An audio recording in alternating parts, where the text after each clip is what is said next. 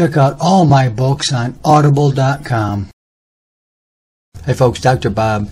Just a quick revisit of Spirulina and B12 and where do you get B12. There's a consensus out there that chlorella is a far better source of vitamin B12 than Spirulina.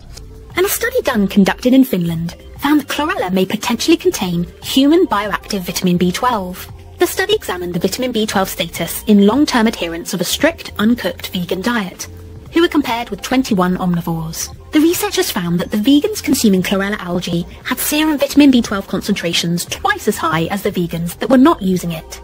6 of 9 vegans that were not consuming chlorella showed slow but consistent deterioration of vitamin B12 status over a 2-year observation period. On the basis of these results, the researchers concluded that chlorella consumed in large amounts can supply adequate amounts of bioavailable vitamin B12.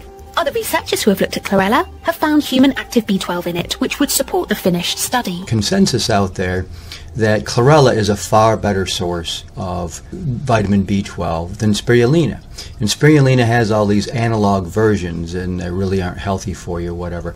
I don't know if I entirely buy into that, but as I said in the video, my B12 is off the scale, so it's really higher than it's supposed to be. Like I said, I don't think you can get too much B12, but I probably get a lot from chlorella. I take chlorella every single day. I take Spirulina every single day, and then I take my probiotics and I make sure I supplement with cobalt. You want that cobalt because that's what's at the heart. The cobalamin B12 vitamin is at the heart of it is the cobalt. So you need the bacteria actually to make that. There's a couple of health supplements generally recognized as good for you that aren't.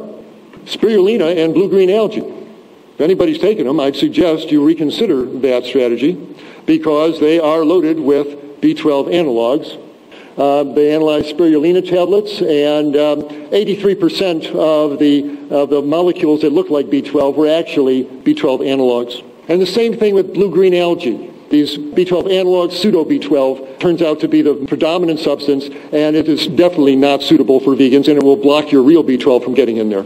But if you're taking spirulina or blue-green algae and think you're doing something good for yourself, you're not. Reconsider that. You can see in this study, naturally occurring cobalamin analogs, B12, can function, this is what we find in spirulina, can function as cofactors for human methylmalonine CoA mutase. In other words, it performs functions in the body beyond just interfering with B12.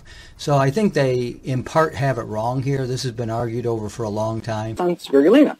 Is it safe while pregnant? I'm afraid it may not even be safe when you're not pregnant, and that's because of neurotoxic compounds that have been found contaminating spirulina supplements on the shelf, and spirulina manufacturers say this spirulina does not create this toxin.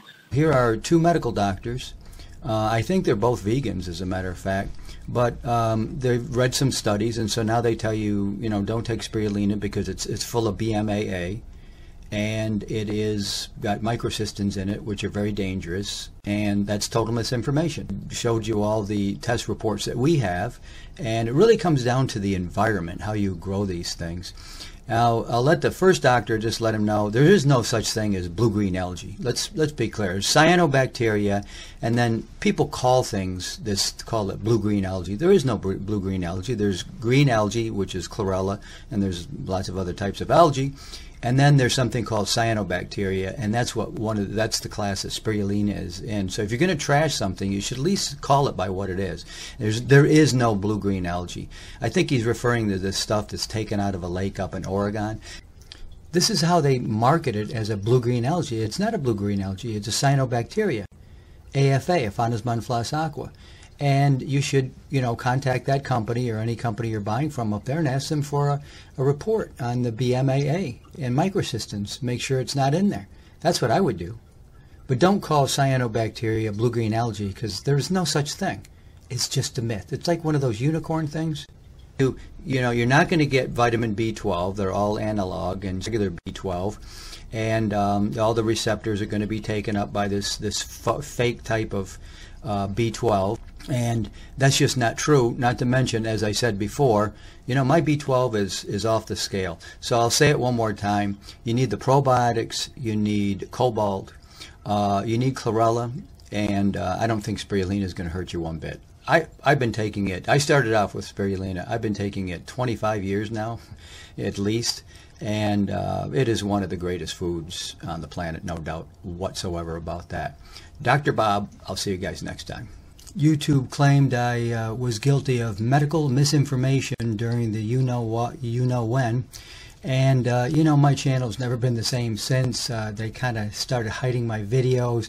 I used to get thousands of hits. Now I can get a few hundred if I'm lucky. So anyway, don't forget, like, subscribe, comment below, and share this video. It'd be a lot of help. I'd really appreciate it.